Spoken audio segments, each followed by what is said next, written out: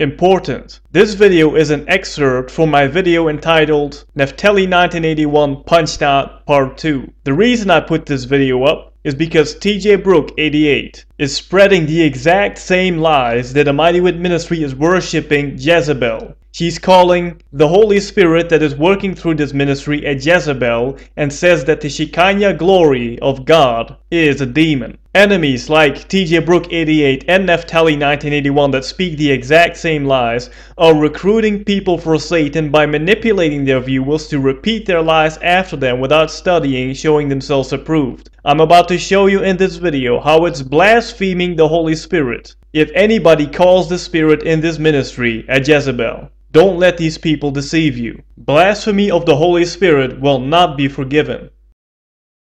Now what I'm going to say is probably one of the most important messages of this entire video. Because Naphtali, on top of the mind control, the manipulation and the slander up until now, is now, after he has snatched the trust and the hearts of the viewer, going to involve the Holy Spirit. And he's bringing up this issue that the AmightyWind Ministry believes and teaches that the Holy Spirit is feminine. And if you have listened closely, he leaps it out that AmightyWind says that the Holy Spirit is a woman. No, we do not say that. The Holy Spirit is feminine. It's a lie right there.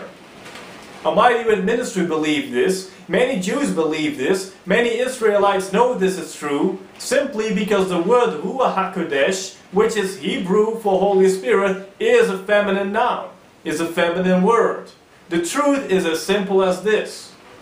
In the original Hebrew manuscripts, the Holy Spirit was referred to as she. If you go to scriptureforall.org and you look at the Hebrew versions of the Holy Scriptures that are available, you will see again and again, specifically in the Old Testament, that the Holy Spirit of God is referred to as she over and over and over again, and it is quoted over and over again for your benefit, for you to learn and study by YAHSLittleOne in her video that was entitled Whose Image Was Eve Made In? Okay. Now, the original Hebrew manuscripts must have had also in the New Testament the Holy Spirit being referred to as she, because that is even part of their spelling and grammar rules. But the Hebrew scriptures were translated into Greek, where the Holy Spirit was being referred to as she in Hebrew. The Greek became it.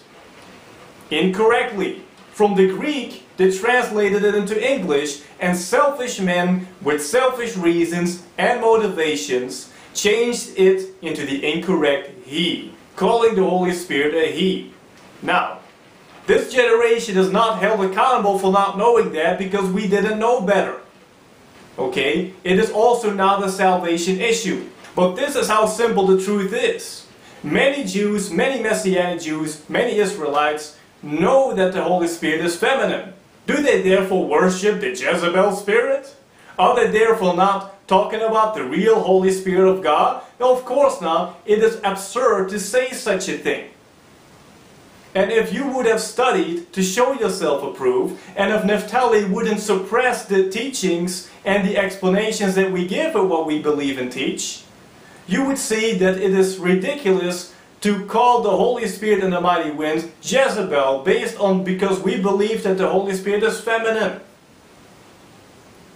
Even in the Old Testament of your King James Bible, you can see that wisdom and the Holy Spirit, who is the Spirit of wisdom, who is also called all wisdom, the Holy Spirit is all wisdom, is being referred to as she again and again and again.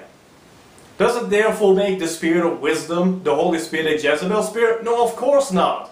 It is stupid, absurd, and ridiculous to say such a thing, and it is dangerous. Because even though this is not a salvation issue, it originally wasn't a salvation issue, because it is your choice whether you believe the Holy Spirit is masculine or feminine. It is not a salvation issue because only through the name and blood of Yahushua, the Son of God, do we enter heaven. Not through believing if the Holy Spirit is masculine or feminine. But it becomes a salvation issue if you refuse to study and show yourself approved and repeat Naphtali's lies after him that the Holy Spirit is Jezebel in AmightyWind Ministry, or that somebody who believes and teaches that the Holy Spirit is feminine is talking about the Jezebel spirit and must be a false prophet. This becomes blasphemy of the Holy Spirit. There is no reason to say such a thing, and Naphtali knows this. And he wants you to be recruited to repeat those same lies after him, to say that anybody who is talking about the Shekinah glory of God, which means the dwelling place of God, referring to the Spirit of God, is talking about Jezebel. If you allow Naphtali's lies to penetrate your soul, to believe that the Spirit in the mighty wind is Jezebel, and you actively proclaim that, and you teach others the same, you are blaspheming the Holy Spirit, you are damning your own soul, all because you didn't even take the time to study and show yourself approved. The truth is simple. You don't have to believe that the Holy Spirit is feminine, but if you mock the truth, if you aggressively oppose the truth and teach others to do the same, you are warring against God. If you touch God's Spirit, if you grieve God's Spirit with your blasphemies, by listening to these wolves in sheep's clothing like Naphtali, then you will lose your soul. You are endangering and damning your own soul. This is a great warning. Study and show yourself approved. And see that people that believe the Holy Spirit is feminine are not therefore worshipping Jezebel. No Jezebel spirit would lead people to Yahushua, the Son of God, teaching them to obey the Ten Commandments and to flee from sin. No Jezebel spirit would do such a thing. It is utter blasphemy. Only the Holy Spirit of God testifies that Yahushua, the Son of God, is God, who came in the flesh, who died and arose again, went up into heaven, and only through His name and blood, believing in Him and repenting of our sins, which means turning away from our sins, being covered with His blood, we make it to heaven, obeying all 10 of His commandments. No Jezebel spirit would teach you these things.